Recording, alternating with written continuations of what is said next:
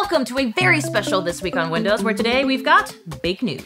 That's right, we're showing you all the things you can do with the Windows 10 Fall Creators Update rolling out today. Hey, what's up guys, this is Akshay, and recently Microsoft announced Windows 10 Fall Creators Update. So in this video, let's review this. And should you really need to update this version of Windows? Well, let's find out in this video. First of all, we discuss some of the great features, then we will give our verdict and steps to get this on your computer. So without further ado, let's get started.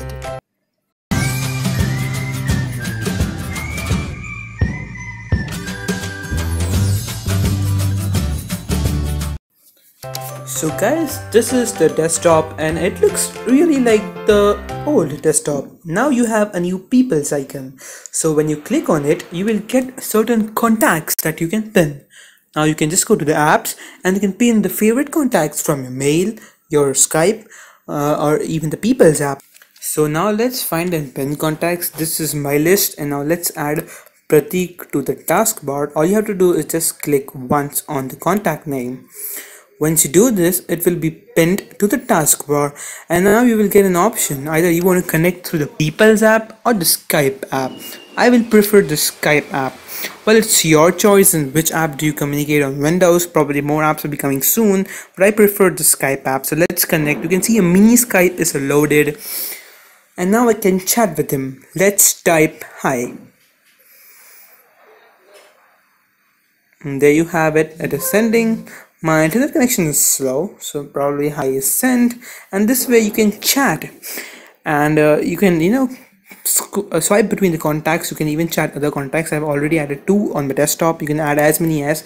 Now let's demonstrate that you can even move the folders or files to the contacts. So this is the file which I created, which is named as text, and I just drag and drop to the contact, and it is sent.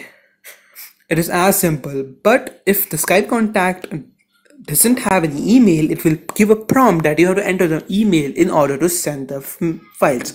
So it either uses OneDrive or the Outlook app actually to send attachments, which is good for work or even for home. Now it has a design language which is like a transparent instead of vectors, and now it has overall new look. So the Cortana app now shows I have got more for you in the news and article instead of just news and article popping up directly with the launch Cortana. And now you have Cortana speaker section where you can buy Cortana speaker and attach just like Google Home. So this is all new home automation system with virtual voice, which is dope AF. Now when you just go to Windows settings, there are a lot of new changes, including the gaming section. Now in gaming section, you got a new Xbox networking side where you can see the networking stuff. If you have an Xbox at home, probably this is very useful. And you have TruePlay, which is an anti-cheat code built directly into Windows to prevent games using cheats. Correct? The another section is the Cortana section, which is probably not new, but there are a lot of new features and a lot of customization added to the Cortana in settings. So now there are a lot of customization. Even you can give special access to files and folders, or even app settings and permission settings. Also you have new notification sync with your Android or iOS device. So now you can sync your notifications. More on that later. The most important feature is linking your Android and iOS device to the Windows 10 computers. So you can sync notifications, you can answer notifications, you can start working on a special project with one file, and a lot more features we will discuss now. So first of all, you need to click on add a phone.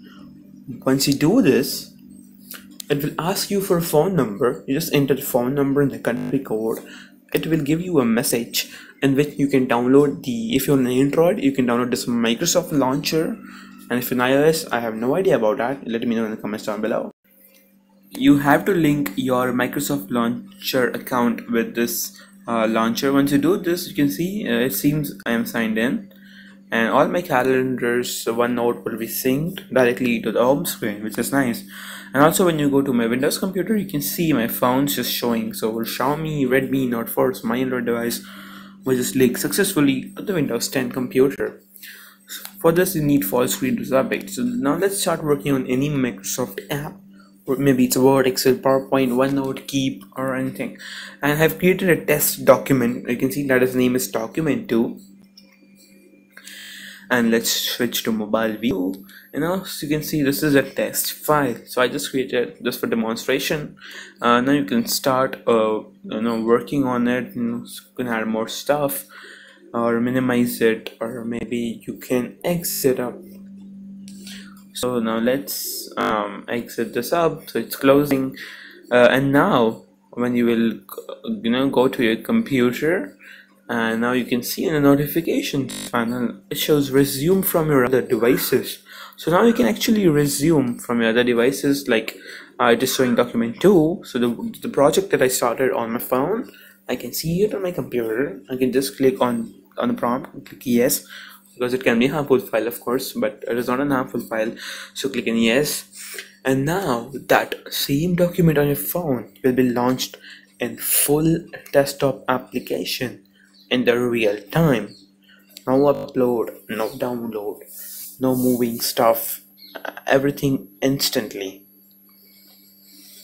So now it's processing, and you can see the same file on my Windows computer. So this is just phenomenal.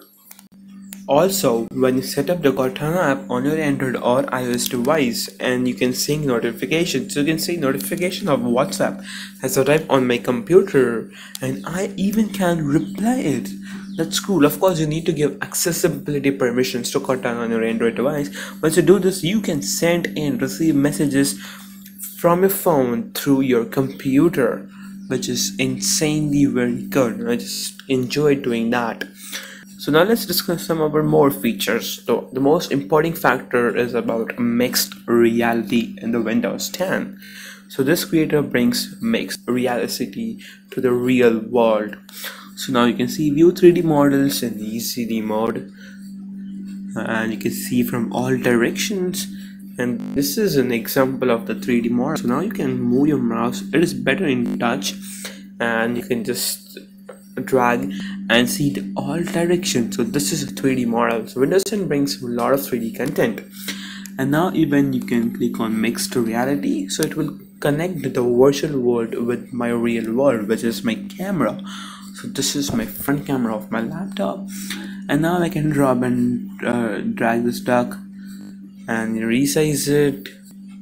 So let's move in one direction. Even this is for me, it's first time, so I'm just figuring out how to do that. So let's zoom in. You can scroll the mouse, or you can press the plus icon on the keyboard. Let's make it bigger, and yeah, now capture an image. This is very cool. So now you can actually view the image file directly from the Photos app, which gets a major haul we will discuss soon. So now it's loading up. And also you can upload it to the mixed reality world. So this is the photo that I captured, and this is very nice. So mixed reality, virtual world and real world combined. And it is also very smooth. Like, it doesn't need it of course needs good hardware, but of course my PC is old, still it supports great Microsoft. So now you can also go to Remix 3D. So Remix 3D is a 3D portal where all the people can upload or download the 3D vectors, from which you can actually let's give me an example. So it's loading up.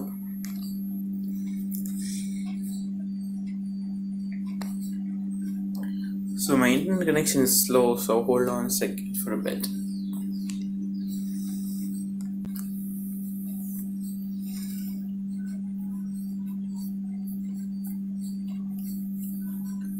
So now it says hello here, get 3D models from Remix 3D. So it is an online portal where thousands of vectors are there. So let's get started.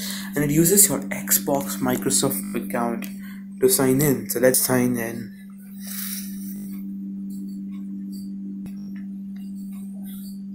So once you do this, you can see there is thousands of vectors models which you can add on your mixed reality. And even you can upload your own, which we'll demonstrate soon. So lots of models. Now let's go to the Paint 3D. So now you can even edit this vector in Paint 3D. So Paint 3D was actually announced in the last creators update, but it has a major haul. So now it works better with Remix 3D and mixed reality world. So now in real time you can edit vectors on your Paint 3D app. So I'm new on it. I was just giving it a try and it really came out to be nice. So now you can just change the directions. Just take a brush. I have no idea what to do, but like with the basic knowledge I'm trying to do that. Let's color the headphones. Let's write W for Windows. Nice. It looks like it's really painting to the object. Let's color it up. This is a very weird color. Let me do some other brush. Let's take another brush. There you have it. Let's take another color and boom, red headset. Cool.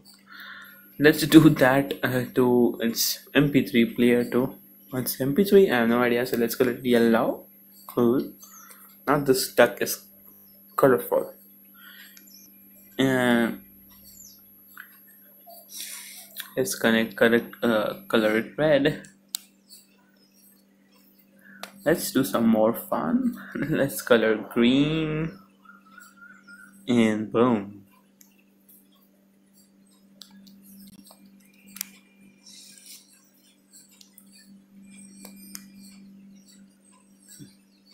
And there you have it. Very nice. Very beautiful. I'm not good, man, like I'm worse at it, but I'm just trying it. It's really good experience. So this is my version of the 3D model. And there you have it. Colorful red, yellow, and orange. And you can save as a Paint 3D Pro object file. Even you can upload to the Remix 3D. As I said, Remix 3D is open, so even you can create or edit to the 3D world, which is a great addition for communities to grow. So now you can see it says my name. Choose the color and upload. I won't do that. It was just a test. Let's close.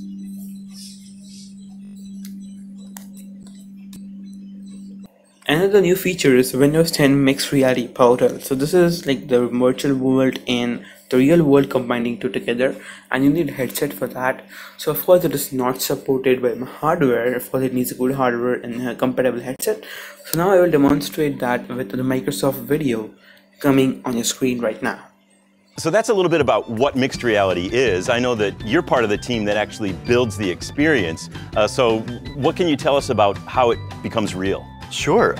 So when you turn on your laptop, you start with the desktop interface. The desktop is where the taskbar and start.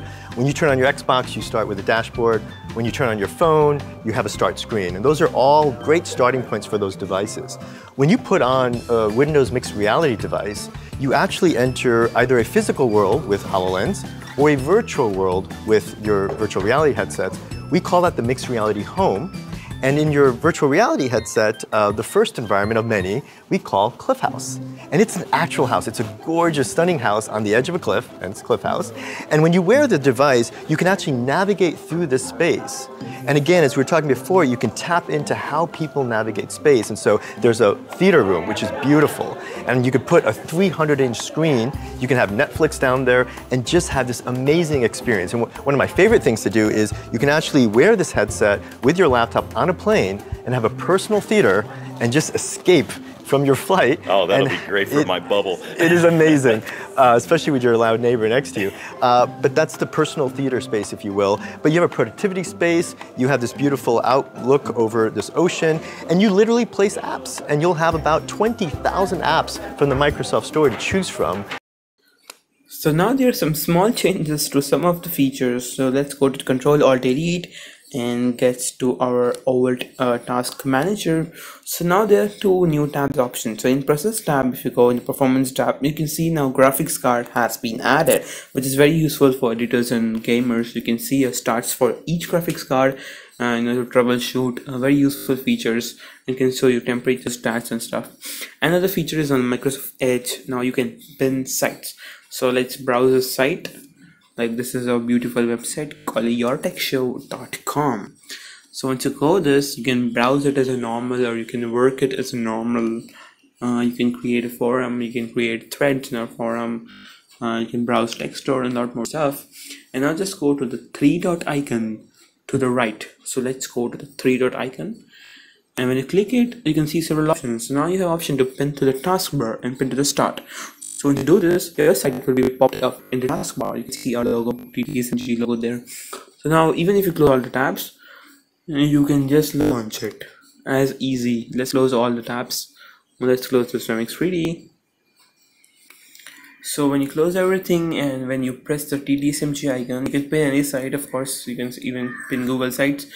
You can see the site is directly popped up. Of course, it needs your Microsoft Edge to be default browser. Another great feature is in the Photos app on Windows, which will be demonstrated with another Microsoft video coming to your screen now. And one of the things you can see, I can stop right here and just push export and share and send that to the people that matter most to me. Or I want to go a bit deeper under the hood and edit this video myself. So I can just click edit a copy button here. And you can see here's the video we've made. It's a very simple timeline. We have a card-based theme, so I can drag and drop these cards around. For any piece of content, I can go in and I can adjust the duration of the clip. So I can say I want the different clip out of here, and I can apply custom filters so I can make it look old-timey, sepia, original, different themes. You can even add text effects. So I call this the Sedona road trip. You can put it on front of the screen. You can hide some of the content or not. Ooh, I kind of like that one. I do like that too, yeah. It's like a mask effect. And then more exciting is the new 3D special effects that we've added to videos. Really? To really bring your content to life. So I can show you what one of those things are like. If I take this video clip and just drop it in there. Sure.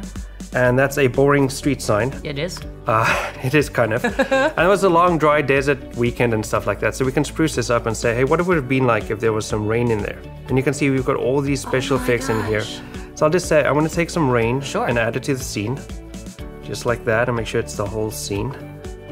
And look, I'll play it back, and now we have rain. And it is a beautifully sunny, rainy day. Yes, and we seamlessly blend the special effects with the background content.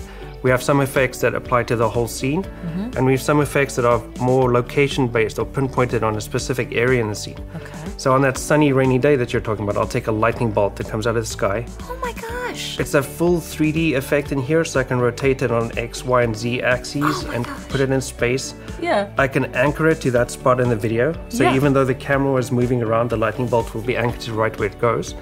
And then just like that, I'll go a bit back in time, hit play, and out of the blue skies, a lightning bolt just hits the ground.